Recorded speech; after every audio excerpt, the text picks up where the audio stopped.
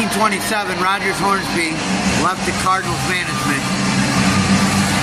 for Frank Frisch, the Fordham Flash, who's the best defensive player in Major League Baseball. He would have been your Platinum Glove winner year in and year out. And the Cardinals, Hornsby's a much better player. But Hornsby can't teach people how to hit 400. The Fordham Flash, Frankie Frisch, he could teach them young Cardinals everything. Every fundamental to perfection. Base running, defense, what we call the Cardinal Way. Frank Frisch, the Fordham Flash, Hall of Famer, Cardinal Legend.